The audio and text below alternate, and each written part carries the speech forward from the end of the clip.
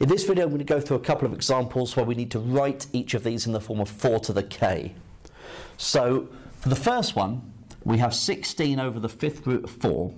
Now 16 is 4 squared, and we can write the fifth root of 4 as 4 to the power of 1/5.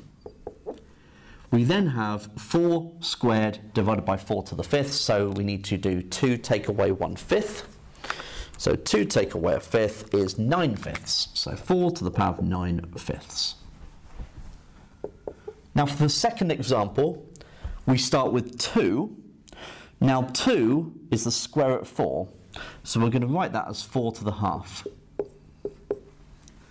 16 is 4 squared, and that is being cube rooted, so I'm going to write that to the power of a third.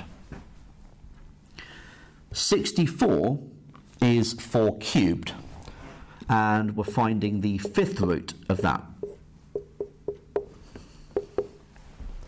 So we have 4 to the power of 1/2 times by 4 to the power of 2/3 times by 4 to the power of 3/5. So here we can just add the indices. We've got 1/2 plus 2/3 plus 3/5, and we get 53 over 30. So 4 to the power of 53 over 30 is our answer to number 2.